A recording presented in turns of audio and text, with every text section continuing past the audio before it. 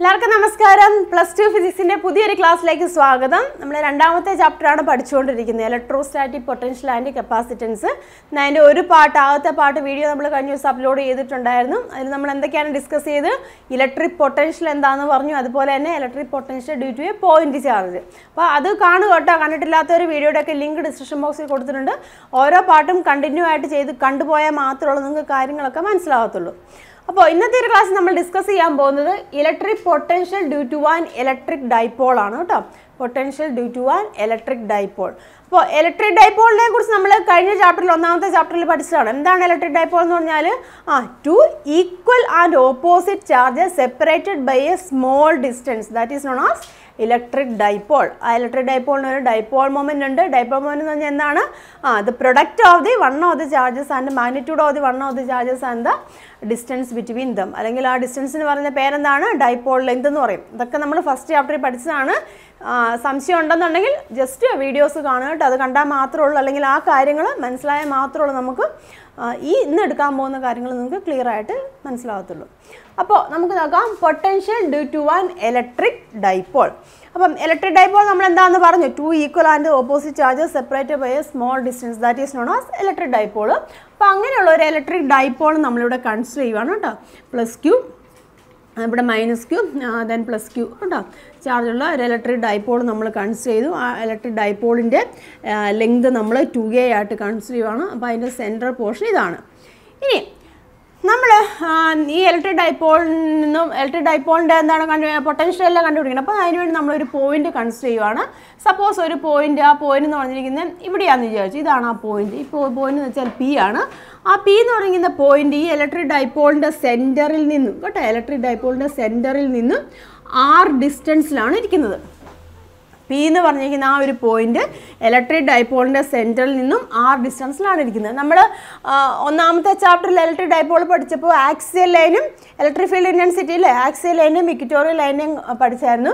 ഇപ്പോൾ ഇവിടെ നമ്മൾ അങ്ങനെ ആക്സിയൽ ലൈനും ഇക്വറ്റോറിയൽ ലൈനിലും ഡയറക്റ്റ് ആയിട്ട് കണ്ടുപിടിക്കുന്നില്ല. എവിടെയോ ഇരിക്കുന്ന ഒരു പോയിന്റ് ഇലക്ട്രിക് ഡൈപോളിൽ നിന്നും ആ ഡിസ്റ്റൻസിലൊരു പർട്ടിക്കുലർ പൊസിഷൻ ഒന്നും പറയുന്നില്ല, ഒരു റീജിയനിൽ ഇരിക്കുന്ന ഒരു പോയിന്റാണ് നമ്മൾ കൺസിഡർ ചെയ്യുന്നത് കേട്ടോ. എന്നിട്ട് ഈ ഒരു ഇക്വേഷൻ കിട്ടിക്കഴിഞ്ഞാൽ നമുക്ക് ആക്സിയൽ ലൈൻ്റെയും ഇക്വറ്റോറിയൽ ലൈൻ്റെയും ഈസി ആയിട്ട് കണ്ടുപിടിക്കാൻ സാധിക്കും. അപ്പോൾ നമ്മൾ കണ്ടു, ഈ ഇലക്ട്രിക് ഡൈപോളിൻ്റെ സെൻറ്ററിൽ നിന്നും ആ ഡിസ്റ്റൻസിലൊരു പോയിന്റ് P ഇരിക്കുന്നു. അപ്പം ഈ -q ചാർജ് മൂലം +q ചാർജ് മൂലം ഈ പോയിന്റ് Pയിലുണ്ടാകുന്ന ഇലക്ട്രിക് പൊട്ടൻഷ്യലാണ് നമുക്ക് കണ്ടുപിടിക്കേണ്ടത്. അങ്ങനെ നമുക്ക് ടോട്ടൽ ഇലക്ട്രിക് പൊട്ടൻഷ്യൽ, ഈ ഇലക്ട്രിക് ഡൈപോളിൻ്റെ നമുക്ക് ഇലക്ട്രിക് ഡൈപോൾ മൂലം ഉണ്ടാകുന്ന പൊട്ടൻഷ്യൽ നമുക്ക് കണ്ടുപിടിക്കാൻ സാധിക്കും. ക്ലിയർ ആയല്ലോ? ഇനി ഈ +q ചാർജിൽ നിന്നും ഈ പോയിന്റ് ഉണ്ടല്ലോ P, ഈ Pയിലേക്കുള്ള ഡിസ്റ്റൻസ് നമ്മൾ കൺസിഡർ ആണ്. +q ചാർജ് ഇതാണ്. +q ചാർജിൽ നിന്നും എന്താണ് Pയിലേക്കുള്ള ഡിസ്റ്റൻസിനെ നമ്മൾ R1 ആയിട്ട് കൺസിഡർ ചെയ്തു. അതുപോലെ തന്നെ -q ചാർജിൽ നിന്നും എന്താണ് Pയിലേക്കുള്ള ഡിസ്റ്റൻസിനെ നമ്മൾ R2 ആയിട്ട് കൺസിഡർ ചെയ്യുവാണ്. മനസ്സിലാകുന്നത്? അപ്പം -q ചാർജ് മൂലം Pയിലുണ്ടാകുന്ന ഇലക്ട്രിക് ഫീൽഡ് കണ്ടുപിടിക്കണം. +q ചാർജ് മൂലം എന്താണ് Pയിലുണ്ടാകുന്ന ഇലക്ട്രിക് ഫീൽഡ് കണ്ടുപിടിക്കണം. അപ്പം ഈ ഇലക്ട്രിക് ഡൈപോൾ ആണെന്ന് നമ്മൾ പറഞ്ഞു. ഇലക്ട്രിക് ഡൈപോളിൻ്റെ ഡൈപോൾ മൊമെൻറ്റിൻ്റെ ഇക്വേഷൻ ഏതാണ്? P = charge into dipole length 2a. ഇതൊക്കെ ഓർത്തിരിക്കണം കേട്ടോ. Dipole മൊമെൻറ്റിൻ്റെ electric dipole മൊമെൻറ്റിൻ്റെ ഇക്വേഷനാണ് P = product of the magnitude of the one of the charges and the dipole length. അപ്പോൾ നമുക്ക് എന്താണ് കണ്ടുപിടിക്കേണ്ടത്? +q ചാർജ് മൂലവും -q ചാർജ് മൂലവും Pയിലുണ്ടാകുന്ന ഇലക്ട്രിക് പൊട്ടൻഷ്യലാണ് കണ്ടുപിടിക്കേണ്ടത്. അപ്പം ഇലക്ട്രിക് പൊട്ടൻഷ്യലിൻ്റെ ജനറൽ ഇക്വേഷൻ നമ്മൾ കഴിഞ്ഞ ക്ലാസ്സിൽ പഠിച്ചായിരുന്നു. Electric potential due to A point charge കണ്ടായിരുന്നു. എന്താണ്? 1/4πε0 q/r എന്ന് കണ്ടായിരുന്നു. അപ്പോൾ നമ്മൾ കൺസിഡർ ചെയ്യുവാണ് the potential, the electric potential at P due to +q charge. +q charge മൂലം Pയിലുണ്ടാകുന്ന ഇലക്ട്രിക് പൊട്ടൻഷ്യലിനെ നമ്മൾ V+ എന്ന് കൺസിഡർ ചെയ്യുവാണ്. മനസ്സിലാകുന്നുണ്ടോ? അതായത് potential at A point P due to +q charge V+, that is equal to എങ്ങനെ എഴുതാം? 1/4πε0 q+ അല്ലേ, q/r1. അവിടുത്തെ ഡിസ്റ്റൻസ് R1 ആണ്. ഓക്കെ ആണല്ലോ? ദെൻ അതുപോലെ തന്നെ -q ചാർജ് മൂലം Pയിലുണ്ടാകുന്ന potential at A point P due to -q charge, അതിനെ നമ്മൾ V- എന്നും കൺസിഡർ ചെയ്തു. ക്ലിയർ ആയല്ലോ? അപ്പം V- ഈസ് ഈക്വൽ ടു 1/4πε0. ഇവിടെ മൈനസ് ആണ്, അത് സ്കെയിലർ ക്വാണ്ടിറ്റി ആണല്ലോ. അപ്പോൾ അതുകൊണ്ട് തന്നെ നമ്മൾ കൺസിഡർ ചെയ്യണം, ഇവിടുത്തെ മൈനസ് വാല്യൂ കൺസിഡർ ചെയ്യുമ്പം -q/, മാഗ്നിറ്റ്യൂഡ് അല്ല നമ്മൾ എടുക്കുന്നത് കേട്ടോ, ദെൻ /R2. ക്ലിയർ ആയല്ലോ. നമുക്ക് എന്താണ് നെറ്റ് പൊട്ടൻഷ്യൽ ഇല്ലേ, potential due to electric dipole ആണ് കണ്ടുപിടിക്കേണ്ടത്. ഇപ്പം പ്ലസ് ക്യൂ ചാർജിൻ്റെ മൈനസ് ക്യൂ ചാർജിൻ്റെ മൂലം ഉണ്ടാകുന്ന ഇലക്ട്രിക് പൊട്ടൻഷ്യൽ കണ്ടുപിടിച്ചു. അങ്ങനെ ആകുമ്പോൾ ഇലക്ട്രിക് ഡൈപോൾ മൈനസ് ക്യൂവും പ്ലസ് ക്യൂവും മൂലം ഉണ്ടാകുന്ന ഇലക്ട്രിക് ഡൈപോളല്ലേ കണ്ടുപിടിക്കേണ്ടത്. അപ്പം നെറ്റ് ഇലക്ട്രിക് ഡൈപോളിന് നമുക്ക് വി ഒന്ന് കൊടുക്കാം. വി ഈസ് ഈക്വൽ ടു എങ്ങനെ എഴുതാൻ സാധിക്കും? വി പ്ലസ് വി മൈനസ്, അതായത് പ്ലസ് ക്യൂ ചാർജ് മൂലം ഉണ്ടാകുന്ന potential plus minus Q charge മൂലം ഉണ്ടാകുന്ന പൊട്ടൻഷ്യൽ. ക്ലിയർ ആയല്ലോ. അപ്പോൾ നമുക്ക് ആഡ് ചെയ്യാം. ദെർഫോർ ഇക്വേഷൻ നമുക്ക് എഴുതാം വി ഈസ് ഈക്വൽ ടു, ഇപ്പോൾ നമുക്ക് ആഡ് ചെയ്യുമ്പോൾ രണ്ട് സ്ഥലത്തും കോമൺ ആയിട്ടുള്ള ഫാക്ടേഴ്സ് ഉണ്ട്. അത് ഞാനിങ്ങോട്ട് ആദ്യമേ തന്നെ വെളിയിലെടുക്കുകയാണ്. അത് 1/4πε0 രണ്ട് സ്ഥലത്തും ഉണ്ട്, ക്യൂ ഉണ്ട്. അപ്പോൾ അത് വെളിയിലേക്ക് എടുക്കാമല്ലോ. അപ്പം V is equal to 1/4πε0 Q, അത്രയും നമ്മൾ വെളിയിലെടുത്തു. ദെൻ വി പ്ലസിൻ്റെ അവിടെ പിന്നെ എന്തുണ്ട്?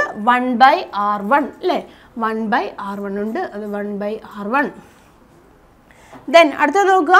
ദെൻ പിന്നെ എന്തുണ്ട്? ഇവിടെ ഒരു മൈനസ് ഉണ്ട്, മൈനസ് 1/r2 ഉണ്ട്. അപ്പോൾ നമുക്ക് ഇങ്ങനെ എഴുതാം മൈനസ് 1/r2. വി മൈനസിന് അങ്ങനെയുണ്ട്. ഇനി എന്താണ് കണ്ടുപിടിക്കേണ്ടത്? ഇവിടെ R1ൻ്റെ R2ൻ്റെയും വാല്യൂ നമ്മൾ കണ്ടുപിടിക്കണം കേട്ടോ, അതും കൂടെ കണ്ടുപിടിക്കണം. അതിന് പിന്നെ ഈ സെൻട്രലിൽ നിന്നും പിയിലേക്കുള്ള ഡിസ്റ്റൻസ് ആറാന്ന് പറഞ്ഞു. അതുകൊണ്ട് തന്നെ ഇവിടുത്തെ ഈ ആംഗിൾ ഞാൻ തീറ്റ ആയിട്ട് കൺസിഡർ ചെയ്യുവാണ്. മനസ്സിലായി? ഈ ആംഗിൾ തീറ്റ ആയിട്ട് കൺസിഡർ ചെയ്യാണ്.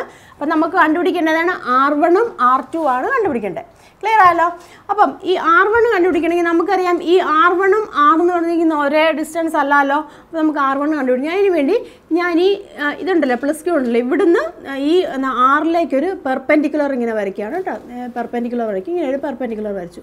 പിന്നെ എന്തൊക്കെ ഇങ്ങനെ പെർപെൻഡിക്കുലർ വരച്ച് കഴിയുമ്പം ഈ R1 ഡിസ്റ്റൻസും ഇത്രയും, അതായത് ഇവിടുന്നുള്ള ഇത് സപ്പോസ് ഞാൻ ഈ ഒരു പോയിന്റിനെ O ആയിട്ട് കൺസിഡർ ചെയ്യുകയാണെന്നുണ്ടെങ്കിൽ O ഇത് എന്ന് പറഞ്ഞിരിക്കുന്നത് C ആയിട്ട് കൺസിഡർ ചെയ്യാമെന്ന് വെച്ചിട്ടോ. OC എന്ന് എടുത്തു. അപ്പം ഈ R1ഉം ഈ C അല്ലെങ്കിൽ P എന്ന് പറഞ്ഞിരിക്കുന്ന ആ ഒരു ഡിസ്റ്റൻസ് ഒരുപോലെയാണല്ലോ. മനസ്സിലായല്ലോ. അപ്പോൾ അങ്ങനെ ആവുകയാണെന്നുണ്ടെങ്കിൽ നമുക്ക് R1 അവിടെ കണ്ടുപിടിക്കാം. അപ്പോൾ നമുക്ക് R1 ആണല്ലോ കണ്ടുപിടിക്കേണ്ടത്. അപ്പം R1 കണ്ടുപിടിക്കാൻ ഞാൻ പറഞ്ഞു ഈ R1ഉം ഈ ഇത്രയും ഡിസ്റ്റൻസ് അതായത് PC-യും ഈക്വൽ ആണെന്ന് പറഞ്ഞു. അങ്ങനെ ആവുകയാണെന്നുണ്ടെങ്കിൽ ഞാൻ ഇക്വേഷൻ എഴുതുകയാണ്. R1 is equal to R1 എന്ന് പറഞ്ഞിരിക്കുന്നത് ഈ ടോട്ടൽ PO അല്ലേ, ടോട്ടലാണ് PO. POയിൽ നിന്നും ഇവിടുത്തെ ഇത്രയും കുറച്ച് കഴിഞ്ഞാൽ PO മൈനസ് OC. മനസ്സിലാകുന്നുണ്ടോ? നോക്കുക കേട്ടോ.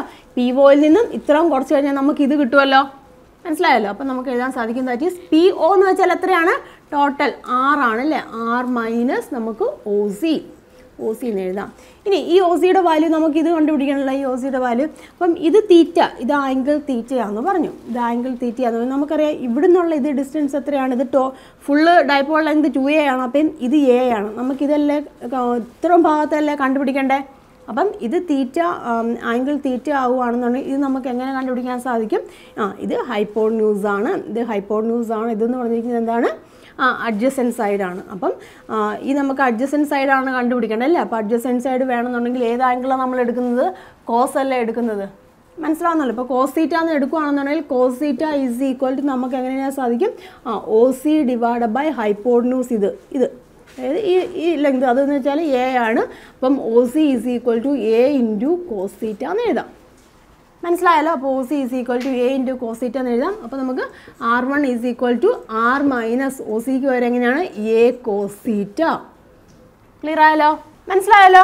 ഇനി അതുപോലെ തന്നെ നമുക്ക് R2 കണ്ടുപിടിക്കണം. ഈ R2 നമുക്കിവിടെ കണ്ടുപിടിക്കണം. അപ്പോൾ അതിനുവേണ്ടി ഞാൻ ഇതുപോലെ തന്നെ ഇവിടുന്ന് നേരെ ഇങ്ങോട്ടൊരു ഇങ്ങനെ ഒരു പെർപെൻഡിക്കുലർ വെച്ചു. എന്നിട്ട് ഇതങ്ങ് എക്സ്റ്റെൻഡ് ചെയ്തു. മനസ്സിലാകുന്നത്? ഇതങ്ങ് എക്സ്റ്റെൻഡ് ചെയ്തു. അപ്പോൾ നമുക്കറിയാം ഈ ആംഗിൾ തീറ്റയാണെങ്കിൽ ഇവിടുത്തെ ആംഗിൾ എത്ര തന്നെയായിരിക്കും? തീറ്റ തന്നെയായിരിക്കും അല്ലേ. നമുക്ക് ഈ ഇവിടുത്തെ ആംഗിൾ തീറ്റയാണെങ്കിൽ ഇതും തീറ്റയാണ്. അപ്പം R2 എന്ന് പറഞ്ഞാൽ നമുക്ക് എങ്ങനെയാണ് സാധിക്കും?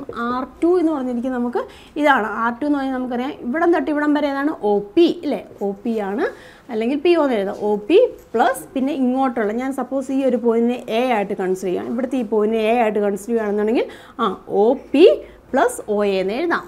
OA മനസ്സിലാവുന്നല്ലോ. OP പ്ലസ് OA എന്ന് എഴുതും. ക്ലിയർ ആയല്ലോ. അപ്പം OP എന്ന് പറഞ്ഞിരിക്കുന്നത് നമുക്കറിയാം എത്രയാണ്? 6 ആണ് അല്ലേ. അപ്പോൾ that is equal to R plus OA. OA ഇതാണ്. അപ്പോൾ OA ഇതെന്ന് പറഞ്ഞാൽ ഈ ആംഗിളെ സംബന്ധിച്ചോളം ഇതെന്താണ്? അഡ്ജസൻറ്റ് സൈഡാണ് ഇല്ലേ. അഡ്ജസൻറ്റ് സൈഡാണ്. ഇതെന്ന് പറഞ്ഞിരിക്കുന്നത് എന്താണ്? ഹൈപ്പോട്ന്യൂസ് ആണ്. അപ്പോൾ ഇത് A ആണ്. അപ്പോൾ മുമ്പേ കണ്ടതുപോലെ തന്നെ നമുക്ക് എഴുതാം cos theta is equal to adjacent side OA divide by ഇത് A എന്ന് എഴുതാം. Therefore OA is equal to എങ്ങനെയാണ്? A cos theta. മനസ്സിലാവുന്നല്ലോ. അപ്പം ഇത് നമുക്ക് ഡയറക്റ്റ് ആയിട്ട് അപ്ലൈ ചെയ്യാവുന്ന കാര്യമുണ്ട്. നിങ്ങൾക്ക് മനസ്സിലാകാൻ വേണ്ടിയാണ് കേട്ടോ ഇത് ഇത്രയും കാര്യങ്ങൾ പറഞ്ഞു തന്നത്. അപ്പോൾ നമുക്ക് എഴുതാം R2 = R + OAക്ക് വരുന്നതാണ് A cos θ. മനസ്സിലായല്ലോ. അപ്പം R1 കിട്ടി, നമുക്ക് R2 കിട്ടി. R1 ഇതാണ്, R1ൻ്റെ വാല്യൂ ഇതാണ്, R2ൻ്റെ വാല്യൂ ഇതാണ്. R2 = R + A cos θ. അതെങ്ങനെയാണ് വന്നതെന്ന് മനസ്സിലായല്ലോ. ഇനി നമ്മൾ എന്ത് ചെയ്യണം? നമ്മുടെ ഇക്വേഷൻ ഉണ്ടല്ലോ, ആ ഇക്വേഷനിലേക്ക് അങ്ങ് സബ്സ്റ്റിറ്റ്യൂട്ട് ചെയ്യുക കേട്ടോ. വാല്യൂസ് സബ്സ്റ്റിറ്റ്യൂട്ട് ചെയ്യുക. നോക്കാം. അപ്പോൾ നമുക്ക് വാല്യൂസ് സബ്സ്റ്റിറ്റ്യൂട്ട് ചെയ്യാൻ therefore V = 1/4πε0 × Q ഇൻറ്റു 1/R1ൻ്റെ സ്ഥാനത്ത് എങ്ങനെയാണ് R - A cos θ.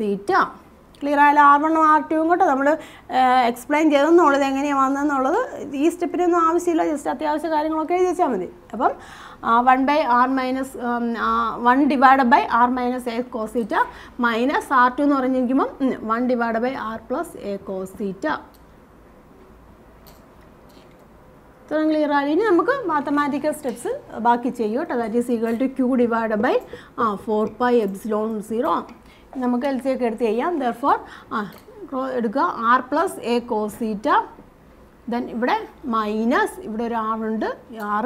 ദെൻ ഈ മൈനസ് വരുമ്പം പ്ലസ് വരും, പ്ലസ് A cos θ അല്ലേ, cos θ ഡിവൈഡഡ് ബൈ ഇതെങ്ങനെയാണ് R - A cos θ × R + A cos θ എന്ന് വരും.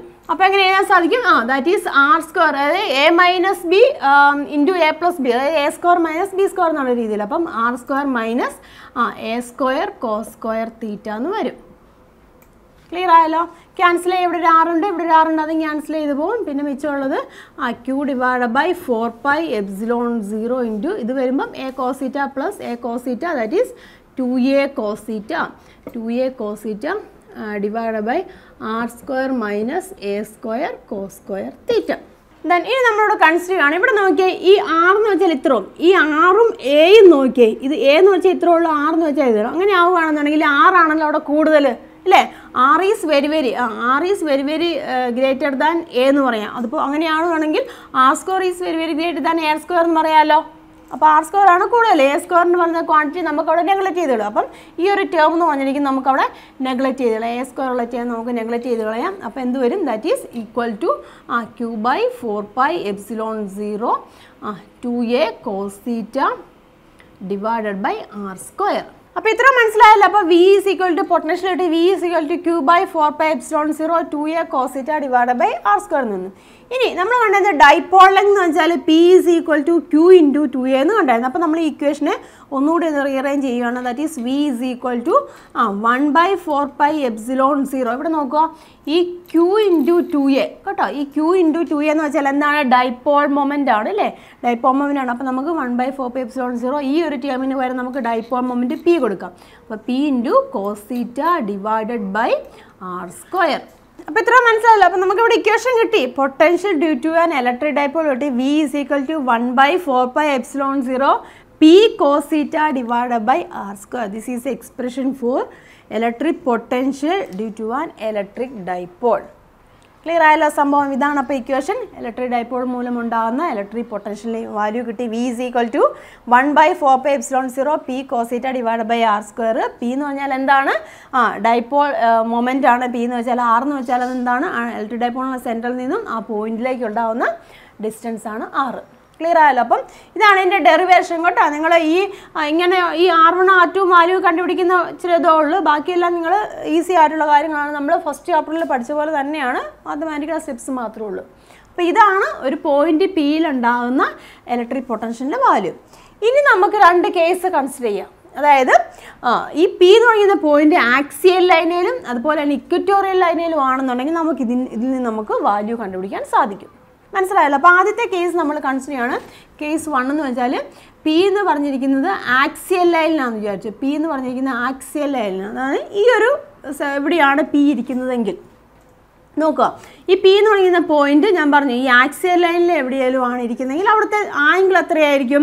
തീറ്റ ആംഗിളും. തീറ്റ എന്ന് വെച്ചാൽ എന്താണ്? ഈ സെൻട്രൽ നിന്നും പോയിന്റ് Pയിലേക്കുള്ള ആംഗിൾ ആണല്ലോ, അവിടെ മേക്ക് ചെയ്യുന്ന ആംഗിൾ ആണല്ലോ തീറ്റ എന്ന് പറയുന്നത്. അപ്പം ഈ ആക്സിയൽ ലൈൻ എന്ന് പറയുമ്പോൾ നമ്മൾ ഈ ഒരു ലൈനല്ല, ആക്സിയൽ ലൈൻ. അപ്പോൾ ആക്സിയൽ ലൈനിൽ ഒരു ഇവിടെയാണ് പി പോയിന്റ് ഇരിക്കുന്നത്. അവിടുത്തെ തീറ്റ എത്രയായിരിക്കും? തീറ്റ ഈസ് ഈക്വൽ ടു എത്ര വരും? തീറ്റ ഈസ് ഈക്വൽ ടു 0 ആയിരിക്കുമല്ലോ. തീറ്റ ഇവിടെ വാല്യൂ ഉണ്ടോ? ഇല്ല, 0 ആണ്. അപ്പോൾ ഈ പൊട്ടൻഷ്യൽ ഇക്വേഷൻ എങ്ങനെ വരും? Therefore V is equal to 1/4πε0 P into cos 0 അല്ലേ? P into cos 0 വരും അല്ലേ? cos 0യുടെ വാല്യൂ എത്രയാണ്? 1 ആണ് അല്ലേ? അപ്പം അതിൻ്റെ വാല്യൂ 1 വരും. അപ്പോൾ P ഡിവൈഡഡ് ബൈ r² എന്ന് വരും. മനസ്സിലായല്ലോ? അപ്പം potential electric potential due to an അല്ലെങ്കിൽ potential due to an electric dipole when point P is on the axial line. Point P എന്ന് പറയുന്ന ഒരു ഇലക്ട്രിക് ഡൈപോളിൻ്റെ ആക്സിയൽ ലൈനിലാവുകയാണെന്നുള്ള ഇക്വേഷൻ എങ്ങനെ വന്നു? 1/4πε0 P ഡിവൈഡഡ് ബൈ r² എന്ന് വന്നു. ഇനി അടുത്ത നമ്മൾ കൺസിഡർ ചെയ്യുകയാണ് സെക്കൻഡ് കേസ്. അത് കേസ് 2 നമ്മൾ കൺസിഡർ ചെയ്യുകയാണ്. 2 എന്ന് എടുക്കാം. കേസ് 2 നമ്മൾ കൺസിഡർ ചെയ്തായിരുന്നു. പി എന്ന് വെച്ചാൽ എന്താണ്? ഇക്വിറ്റോറിയൽ പ്ലെയിനിലാണെങ്കിൽ കൺസിഡർ ചെയ്യണം. പി എന്ന് പറഞ്ഞാൽ ഇക്വിറ്റോറിയൽ പ്ലെയിനിലാണ്. അതായത് ഡയറക്റ്റ് ആയിട്ട് ഇവിടെ ആവുകയാണെന്നുണ്ടെങ്കിൽ അവിടുത്തെ ആംഗിൾ എത്ര വരും? തീറ്റ ആംഗിൾ എത്ര വരും? 90 ഡിഗ്രി വരും അല്ലേ? തീറ്റ 90 ഡിഗ്രി വരും. അപ്പോൾ എത്ര വരും? cos 90 വരും. cos 90 വന്നു കഴിയുമ്പോൾ എത്രയാണ് വാല്യൂ? cos 90യുടെ വാല്യൂ 0 ആണ്. അപ്പോൾ ഈ ടേം എന്തായിട്ട് മാറും? 0 ആയിട്ട് മാറും. അപ്പോൾ ഇക്വിറ്റോറിയൽ പ്ലെയിനിലാണെന്നുണ്ടെങ്കിൽ പൊട്ടൻഷ്യൽ എത്രയാണ്? 0 ആണ്. മനസ്സിലാവുന്നുണ്ടല്ലോ? അപ്പം ഇലക്ട്രിക് ഡൈപോളിൻ്റെ ഇക്വിറ്റോറിയൽ ലൈനിലാണ്, ഇക്വിറ്റോറിയൽ പ്ലെയിനിൽ ഒരു പോയിന്റിലാണ് പി ഇരിക്കുന്നതെങ്കിൽ അവിടുത്തെ പൊട്ടൻഷ്യൽ എങ്ങനെയായിരിക്കും? 0 ആയിരിക്കും. മനസ്സിലാവുന്നല്ലോ? അപ്പം ഇലക്ട്രിക് ഡൈപോളിൻ്റെ ഒരു ആക്സിയൽ ലൈനിലാണ് ആ പോയിന്റ് പി ഇരിക്കുന്നതെങ്കിൽ വാല്യൂ എങ്ങനെ വരും? 1/4πε0 P ഡിവൈഡഡ് ബൈ r². അപ്പോൾ മനസ്സിലായല്ലോ? Electric potential due to an electric dipole നമ്മൾ ഫസ്റ്റ് ചാപ്റ്ററിൽ പഠിച്ച കാര്യങ്ങൾ തന്നെയാണ്. അപ്പോൾ ഇലക്ട്രിക് ഡൈപോൾ നമ്മൾ കൺസിഡർ ചെയ്തു. ഇലക്ട്രിക് ഡൈപോളിന് സെൻറ്ററിൽ നിന്നും ഒരു പോയിന്റ് പി നമ്മൾ കൺസിഡർ ചെയ്യുന്നത് r ഡിസ്റ്റൻസിലാണെന്ന് കണ്ടു. ദെൻ അപ്പം ആ പോയിന്റിലുണ്ടാകുന്ന പൊട്ടൻഷ്യലാണ് നമുക്ക് കണ്ടുപിടിക്കേണ്ടത്. അപ്പം +q ചാർജ് മൂലം -q ചാർജ് മൂലം ഉണ്ടാകുന്ന പൊട്ടൻഷ്യൽ നമ്മൾ കണ്ടി ടോട്ടൽ പൊട്ടൻഷ്യൽ കണ്ടുപിടിച്ചു. ദെൻ ആഡ് ചെയ്തു. ഇവിടെ r1ൻ്റെ r2ൻ്റെ വാല്യൂ കണ്ടുപിടിക്കുന്ന ഒരു കാര്യമേ ഉള്ളൂ. നിങ്ങളിങ്ങനെ ഓർത്തിച്ചാൽ r1 എന്ന് വെച്ചാൽ r - a cos θ ആണ്. r2 എന്ന് പറഞ്ഞാൽ r + a cos θ ആണെന്ന് ഓർത്തിരിക്കുക. ദെൻ സബ്സ്റ്റിറ്റ്യൂട്ട് ചെയ്യുക കേട്ടോ. അപ്പോൾ ഇക്വേഷൻ ഇതാണ്. V is equal to 1/4πε0 P cos θ divide by r². Electric dipole ആകുമ്പോൾ ഡൈപോൾ മൊമെന്റ് ഉണ്ടാകുമ്പോൾ P cos θ divide by r² ആണ്. ദെൻ ആക്സിയൽ ലൈനിൽ വരുമ്പോൾ അങ്ങനെയാണ് 1/4πε0 P ഡിവൈഡ് ബൈ r². അത് ഇക്വിറ്റോറിയൽ പ്ലെയിനിലെ പോയിന്റിലാവുകയാണെന്നുണ്ടെങ്കിൽ പൊട്ടൻഷ്യൽ എങ്ങനെയായിരിക്കും? 0 ആയിരിക്കും. മനസ്സിലായല്ലോ? അപ്പോൾ ഇതാണ് electric potential due to an electric dipole. അപ്പോൾ ഇന്നത്തെ ഒരു ക്ലാസ്സിൽ നമ്മൾ ഡിസ്കസ് ചെയ്ത് potential due to an electric dipole ആണ്. ഇക്വേഷൻ കണ്ടു. V is equal to 1/4πε0 P cos θ divide by r² ആണ്. P എന്ന് വെച്ചാൽ എന്താണ്? ഡൈപോൾ മൊമെന്റ് ആണ്. അതുപോലെ തന്നെ ആ ഒരു പോയിന്റ് ആ ഇലക്ട്രിക് ഡൈപോളിൻ്റെ ആക്സിയൽ ലൈനിലാണെന്നുണ്ടെങ്കിൽ എങ്ങനെ ഒരു ഇക്വേഷൻ?